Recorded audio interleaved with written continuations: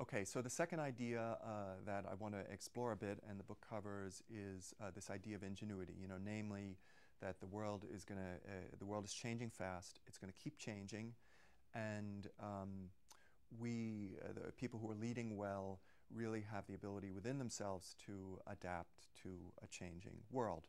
And what I just said is a completely ho-hum statement. Everybody knows this. And the fact is not kind of that it's some brainstorm to say the world is changing, we have to be able to adapt. Rather, the real issue is, why are we so woefully inept at it? I mean, if you look at anything from, very personal things, how people sometimes get stuck in patterns within their families or within relationships, and they're unable to change in ways that they themselves will grow or their family members are able to grow.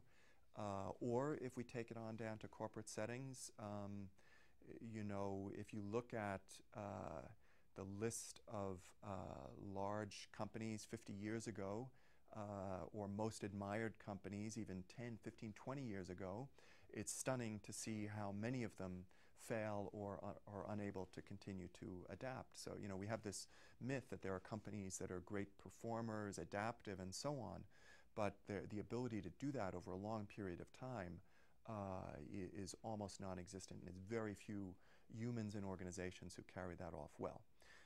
When I was at JP Morgan, we once calculated that every year about 20% of our revenue was coming from businesses that we hadn't been doing as recently as 5 years previously. So in a sense, we were almost reinventing ourselves every 5 years. And I'm sure many of you, whatever organization, industry you're in, have a similar kind of feeling. I mean, this is reality, that we kind of live in this mode of constant reinvention. I had the privilege once of visiting Quantico, the Marine training base. It was a wonderful experience. They do a terrific job there. And one phrase that always stuck in my mind, the way the Marines officers in candidate school go through these, incredibly taxing personal experiences, sleep deprivation and going through difficulty and mud and all that kind of stuff that we see in the movies, And the guy said to me, at the end of the day, what we're trying to do here is to make people comfortable with the idea of being uncomfortable.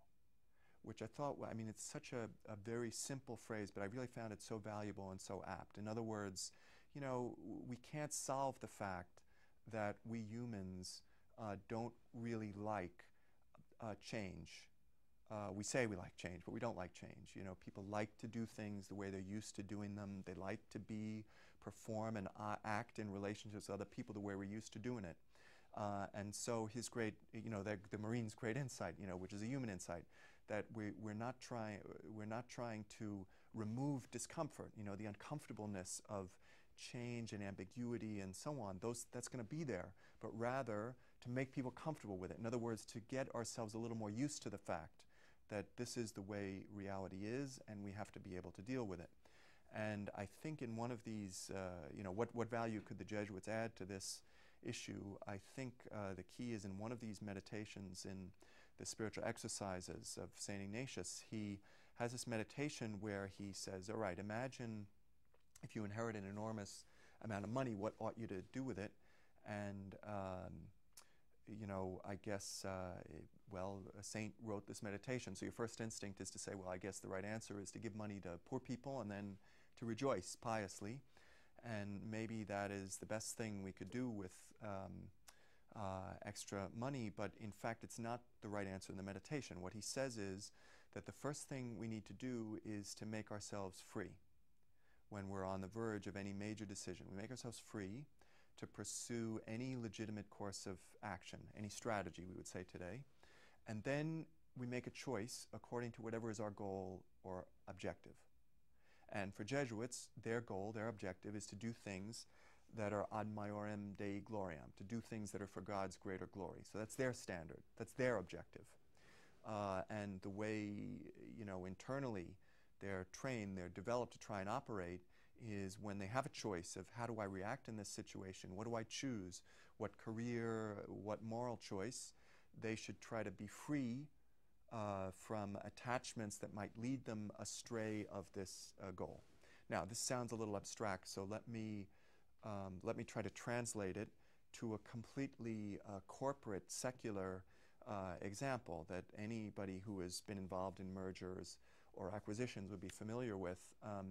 You know, often we get situations where we're considering a merger between two companies that would be great for customers, great for shareholders, make perfect sense.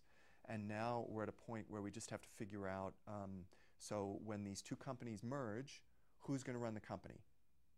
And so the chief executive of one enterprise, and then there's a chief executive of the other enterprise, and neither of these guys will accept the fact that in a merged entity, somebody must agree to be number two. And so the whole thing unravels. So in the language of this meditation, we would say that each of these guys is so attached to his or her own ego that it gets in the way of making a good choice, a free choice. And I think this is a deeply valuable insight. You know, anytime we're in settings, organizational settings, and we're discussing a choice or we're discussing any kind of a change, you really get to see people's attachments come out. You know, so a new way of doing something is on the table, and some people will resist it. They'll give reasons.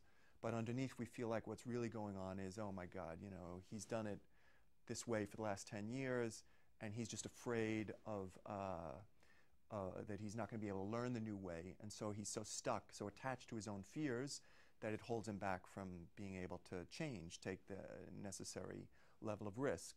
Or somebody else might be resisting an idea because it was suggested by somebody who's new to the organization. You know, and so we're kind of attached to our own staid ideas of, you know, who we are and how we do things, and we, you know, have a kind of a subtle bias against somebody because he's new or younger or too old or black or whatever the heck it might be. Or you see people who resist change because they're attached to status and afraid, for example, possibly of the risk of failure or of diminishing their own status or of getting something wrong. So, you know, how do we become more ingenious, better risk takers? We tend to just point to the outside world and say the world is changing, we need to change too. But that's not the issue. You know, the issue is more that people might be able to look inside themselves and be able to take stock of what sorts of attachments, to use St. Ignatius' words, what sorts of derailers inside us might hold us back from being free enough to make the kind of choices that we need to make.